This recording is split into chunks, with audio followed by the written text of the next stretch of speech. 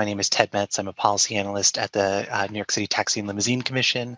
I'm joined with my colleague, Nikita Voevodin, who is a senior data engineer and is also the lead for the analytics team within the policy division at the TLC. We're just going to do today a very general overview of our open data. We know that we often get requests, and also talk about the unique situation of our open data in that it's a really rich data for research and exploring the industry, but also our industry is really dependent on it for their operations. And so we'll talk a bit about that.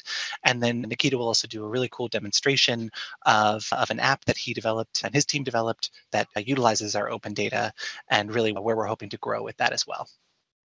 So for those of you that might not be familiar with the TLC, just an overview of our agency. Pretty much anytime you get into a car in New York City and you're paying for that trip, we are the regulator. So we celebrated our 50th anniversary last year. We regulate over 100,000 active vehicles right now and over 175,000 active drivers. Those numbers were even higher before the pandemic, and we're seeing the industry really come back as New York City reopens. So the areas of the industry that we regulate the most, we have our 6 vehicle classes. So those would be the iconic yellow taxis, our green taxis that operate similarly to yellow but work in the outer boroughs and uptown Manhattan. And then we also operate traditional FHVs, so those are liveries, local cars that you would call up for a trip. And then we also operate FHVs that work for apps. So these are our largest vehicle class in terms of how many we license.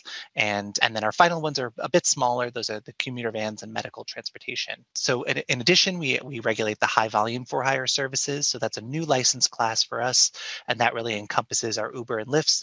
Those are companies that make more than 10,000 trips per day. We also regulate things like technology providers. So any technologies that is within the vehicle or supports the vehicle has to come through us. A variety of industry services. So a lot of the equipment that might be in the car. And then we have a very lengthy application process. And a big part of that is our driver education. And those providers and all of those services are regulated by us.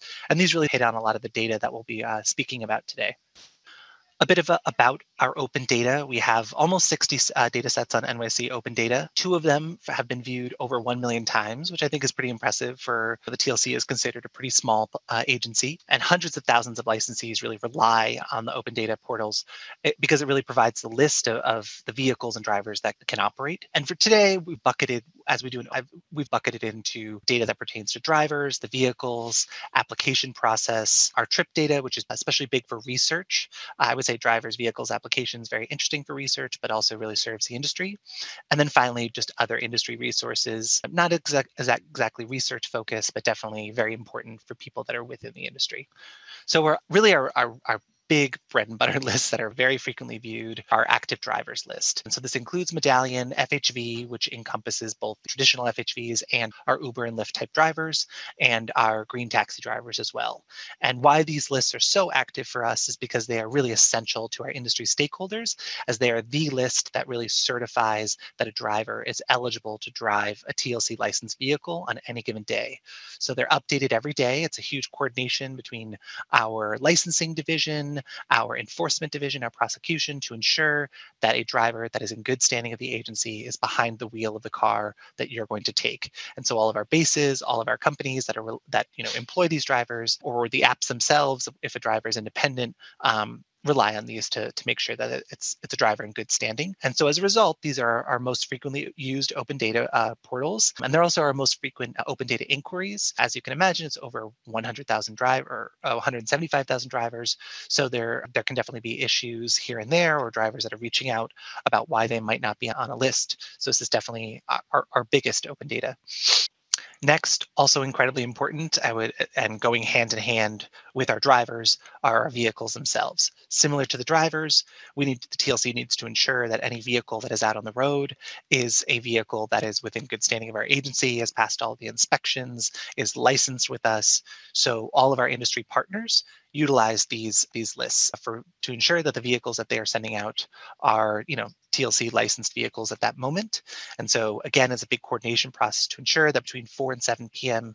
every day, this list is updated and with the most accurate numbers and licenses. And so this is our second most common open data inquiry, people reaching out to find out why their car might not be on the list. And and also one of our most highly viewed lists as well would be the active FV. Pivoting a little bit to a more research oriented and very important list that we maintain, are trip records. So trip records are handled.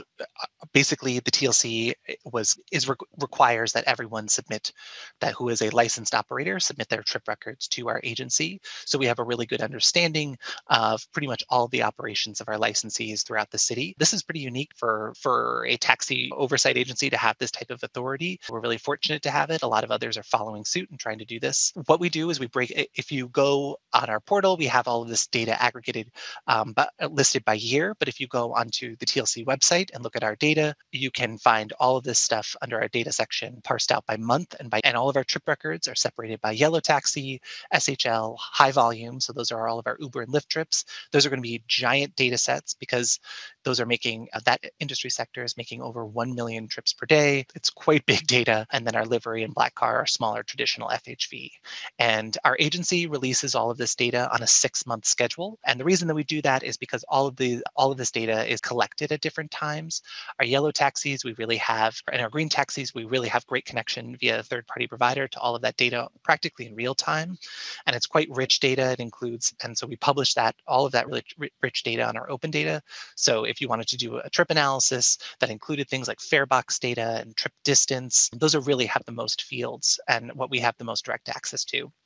Our FHV data, we have FTPs both with these local smaller companies, and then we also have FTPs with Uber and Lyft. And so all of that data comes into us on a bi-weekly basis, but it comes in pretty delayed. And especially with our traditional FHVs, a lot of that stuff has to be inputted somewhat manually and checked manually. So that can cause a bit of a delay. So that's why right now we're on a 6-month release schedule with our trip records. Okay, and now so going to the application process. So this one is definitely a little bit less, these lists that we maintain are a bit less research focused, but they're also really essential to all of our licensees and people that are really trying to make sure that their license is within good standing of the TLC. So this might include drivers that are really trying to locate. Our application process includes the education coursework, drug testing, also ensuring what the status of your application is, so where you are in the application process, also figuring out where you can take our certifying exams.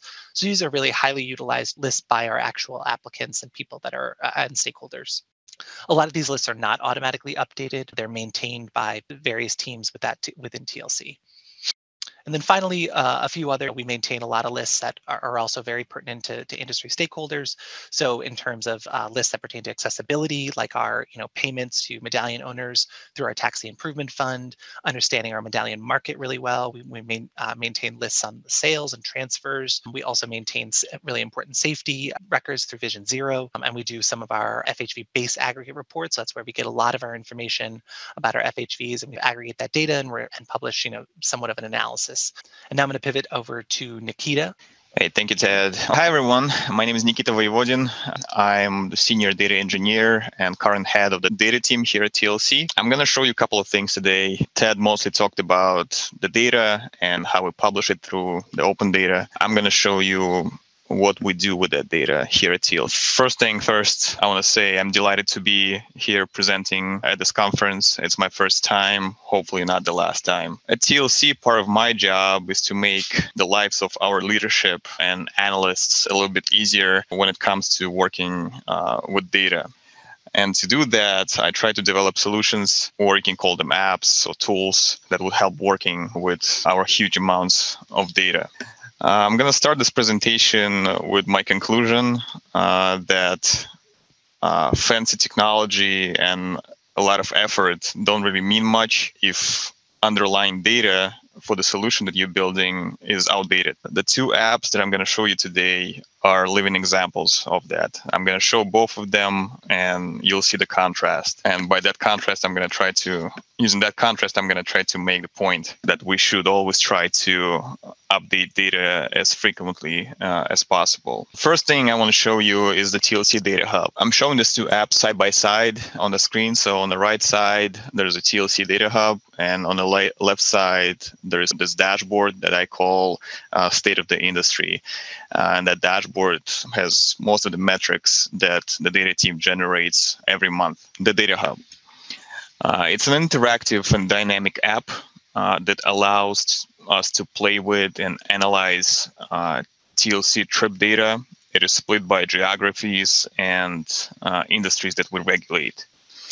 It is a decently sophisticated app, and it was very popular at a time when it was created a couple of years ago. At some point, we had anywhere from 200 to 300 daily users, which I guess is not too bad for an app like that.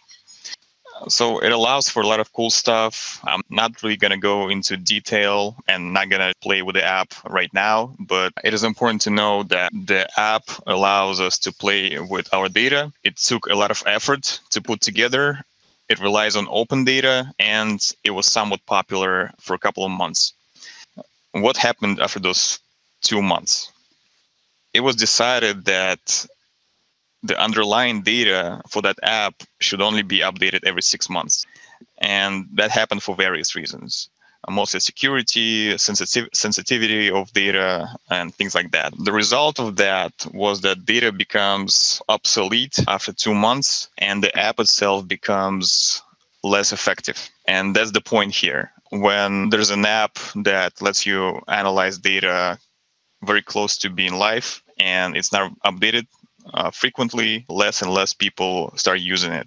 And all the effort that you spend developing it goes to waste. The contrast of this complicated and sophisticated and very popular in the beginning app is another tool that we recently built. It's called the state of the industry. So here on the left side, although it is visually appealing because I tried to make it, it is much less sophisticated and took way less effort to put together compared to the TLC Data Hub.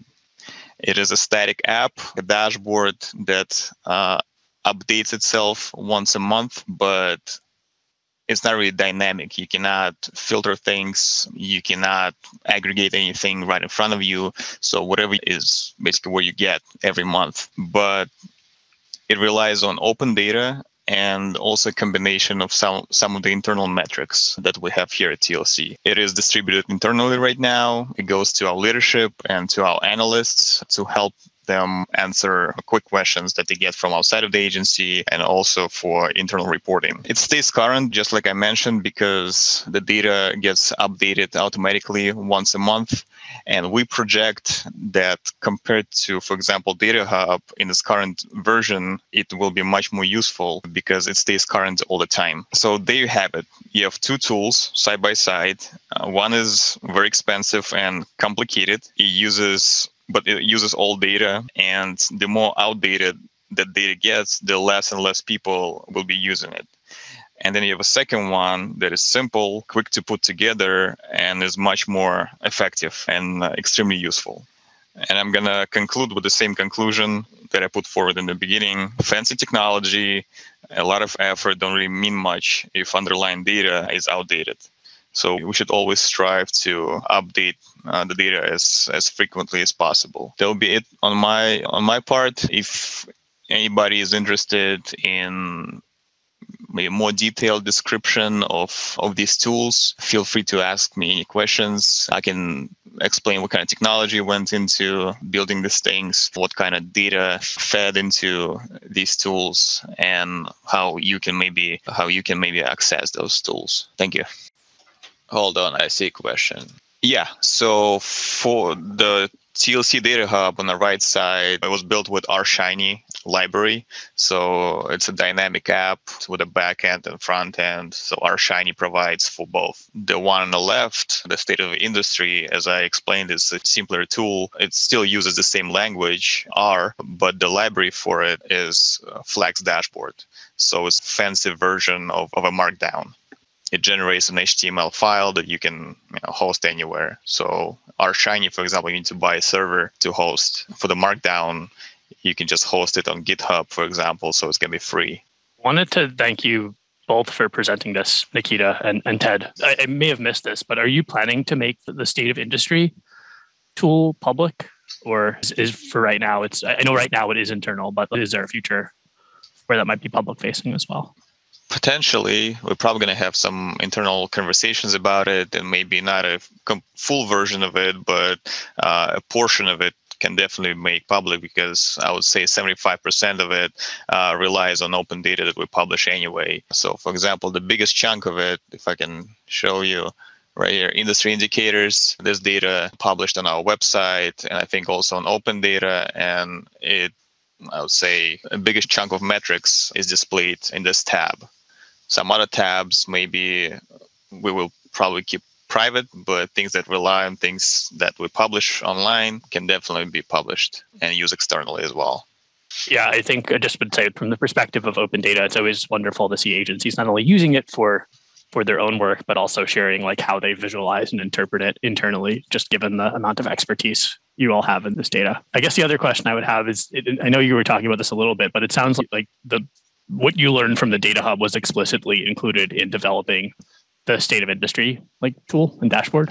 I think it would be the other way around, because in terms of technology sophistication, I would say because the Data Hub is more complicated than the state of the industry, it was the other way around. So first was played with markdowns and flex dashboards, static applications, and then at some point we realized that we need something more dynamic, and this is when we started playing with our Shiny and sort of dynamic applications, which led to developing TLC Data Hub. But it just, the state of the industry kind of looks more complicated, but in fact it's not. It's just maybe the design, maybe a little bit more modern or something. But yeah, but in terms of knowledge of what should be included in that kind of dashboard, then definitely you learn by what people are interested in. You see what people are interested in, and then you learn, and then you include only things that potentially people are going to be interested in something that you develop later, and that probably the state of the industry is a result of that. All right, as we wrap up, I can put our contact information up on the screen for everybody. That's mostly it for us. Nikita, do you have any final thoughts to share? Yeah, update data more frequently, or as frequent as you can. And then we're also going to be using it here. And it was great presenting. Hopefully it's not our last time. Thank you very much. Yeah, thank you all for having us so much.